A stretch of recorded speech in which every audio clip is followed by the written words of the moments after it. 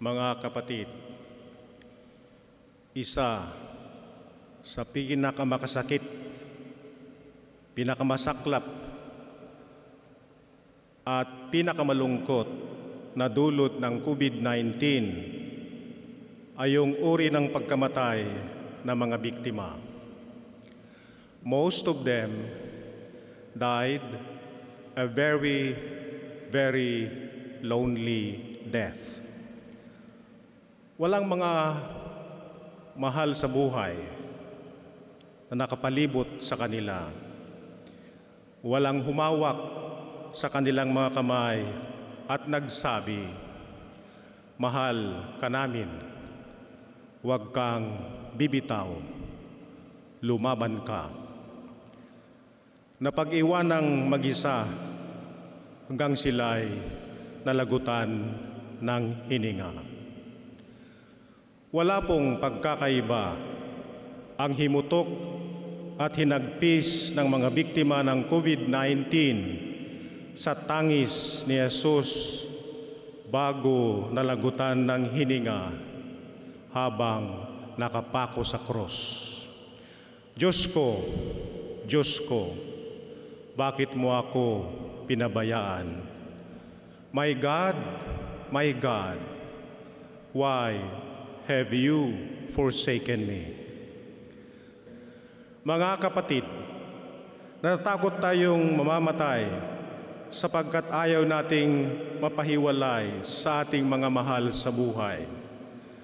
Natatakot tayo sa coronavirus dahil gusto nating mabuhay. Marami sa atin ay naka-quarantine, nasa isolation, nakakulong sa kwarto at gwardyado pa ng mga pulis upang hindi mahawaan ng COVID ang iba. Ito ay hindi normal sa atin. The desire to be physically near others, to be with loved ones, and in communion with them is part of our human nature. Nilikha tayo ng Diyos na dapat may ugnayan at pananagutan sa iba. Ngayon, mga kapatid, maintindihan na natin yung tangis at hinagpis ni Jesus. Diyos ko, bakit mo ako pinabayaan? Naramdaman at isinaboses niya ang kalunos-lunos na kondisyon ng sangkatauhan na nalugmok sa kasalanan. Sa halip na tayo ay parusahan, inako niya ang ating kasalanan at ang kaparusahan nito ay kamatayan. The forgiveness of our sins required a perfect sacrifice by someone who is perfect, guiltless, and divine. Only Jesus could qualify to pay the price. Only Him could suffer in our place. The burden of our sins was fully upon Him. God cannot look upon sin, so He turned His back and withdrew His favor.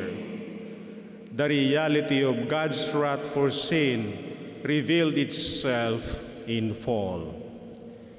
Isang doktor po sa Italy ang umiyak at sabi niya, "Ang daming namamatay sa coronavirus. Gusto ko silang tulungan at sagipin, pero wala namang gamot.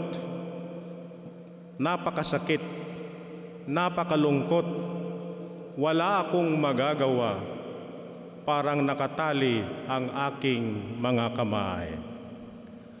God, who is love, agonized over the death of His Son. He has abandoned His only Son. At the moment of His Son's death, God has become, as it were, vulnerable and powerless. Parang nakatali ang kanyang mga kamay. He chose us over His only Son. My dear brothers and sisters, in the passion and death of Jesus, we see two kinds of people, those who inflicted pain and those who suffered and endured pain. I have a cousin who has been battling cancer for almost 20 years now.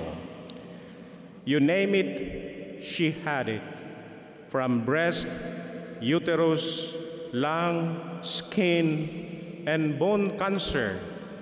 And she even had a hip replacement in 2014.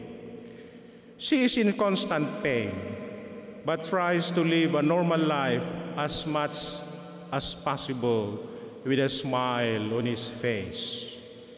She has an unusual prayer. Lord, today I am in pain. But for those who suffer from any kind of pain like me, please pass their pain to me to relieve them and give them peace. I can still take more. Let me carry and bear their pain. Amen. The cross of Jesus teaches us that salvation, healing, and new life can only come from the willingness to sacrifice and even suffer for the other. Love is real, genuine, and authentic, and Christ-like.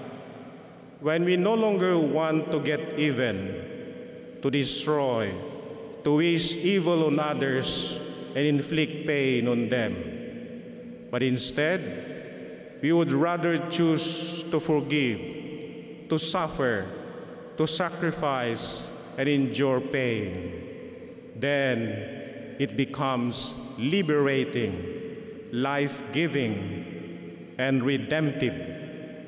Jesus did all that on the cross for love of us.